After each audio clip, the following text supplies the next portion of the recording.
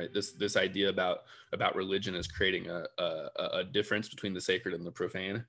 And I'm inclined to answer this question by saying that it's a question that only makes sense to modern people.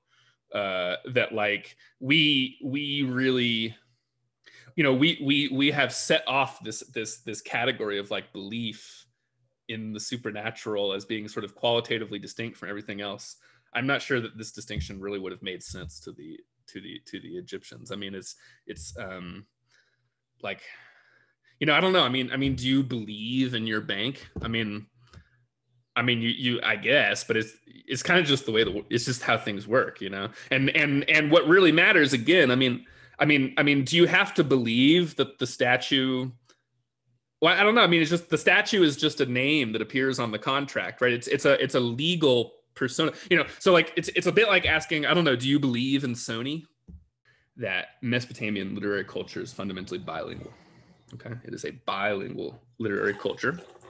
And what's even more interesting is that both of these languages are dead. Okay, there's two languages. One is Sumerian, and the other one is Akkadian. Sumerian, as you may know, is a language isolate. We don't really know. It belongs to no known language family. So of course it was aliens. Akkadian is a Semitic language. It's related to Arabic and Hebrew and these other languages that we know. But even Akkadian, for most of the period of this literary culture, was not a spoken language, right? So there's a third and fourth and fifth language that are the Demotic languages that are actually spoken, okay? So we have two dead languages. One is Sumerian, the other one's Akkadian. And what is interesting is that what they tried to do in much of this production of literary culture is they tried to force these two languages into balance with one another. They tried to force them to be directly translatable word for word between each other, okay?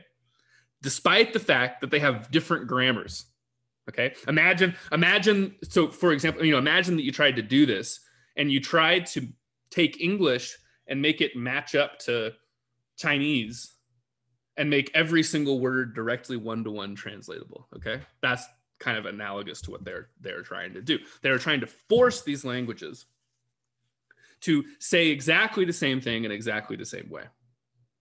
And this attempt created this just massive, impenetrable, right? That's this literary corpus.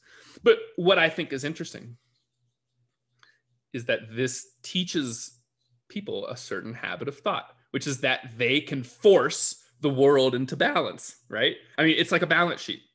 We have Sumerian on one side of the balance sheet, Akkadian on the other side of the balance sheet, and we are going to force them to be equal to one another, okay? Through the power of our ability to manipulate language. That's what accountants do. Accountants have one side of the sheet, they have the other side of the sheet, and they force them to be equal to one another. Okay, so that's part of what I hope people maybe noticed about this assignment, right? So it's I mean, I think there's interesting stuff with the semiotics, right? Just thinking about the difference between beginning at the bottom and creating these associations that don't have to be overcoded by categories, right? It's the opposite way of proceeding from the way that the Greeks think. Like if you read Aristotle, well, we did read Aristotle. So Aristotle, every sentence in Aristotle is here is the class of things, A. A is divided into B's and C's. Of the C's, there's D's and E's, right? I mean, this is why I just don't like Aristotle. I'm sorry that I inflicted Aristotle upon you. I really hate Aristotle, but he's important for our story. But that's why he's such a drag to read, right? Is because it's this urge to taxonomy. And I want us to kind of reflect upon the fact that that's not the only way that we can proceed, right? There's the other way of proceeding, which is to begin just by listing every possible thing and not worrying too much about the categories or by letting the categories kind of emerge from the manipulation of signs and that I think is interesting and it's something that I kind of try to put into practice in my own work. I mean, some of what I am often frustrated about, particularly in sort of my conflicts with Marxists and stuff, is, the Marxists are very Aristotelian in their categories of thought, right? I mean, they begin by saying, well, we've divided up everything into use value and exchange value. These are these categories, and now we're going to go interpret the world from these categories. Whereas I'm always stuck here saying, like, okay, like, but first, like, maybe let's just make a list of stuff that exists. Like here's this coin and here's this coin, and let's make and then let's see how these categories emerge out of that. And but I think what we have to kind of understand is the way that urge is motivated by the needs of accounting, right? Because what are we trying to do? We're trying to make everything that we might account for commensurable in terms of one standard unit, right? They have to be able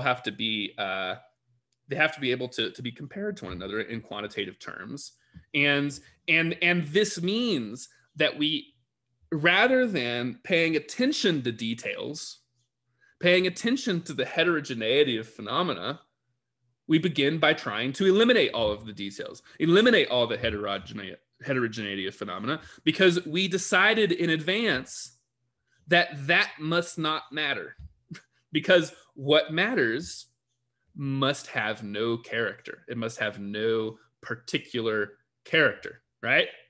So in order for money to come to be the standard of value, it has to lose all of its particular determinations, right? Because it stands for simply what commodities have in common in the abstract. And so to the extent that money itself has particular determinations, it's not standing for this abstract metaphor of value, right? And so we get this idea that what happens to money in history is that it gradually loses all of its particular determinations and therefore becomes more equal to its concept of being this absolutely indeterminate abstract reality that lies behind all appearances, right?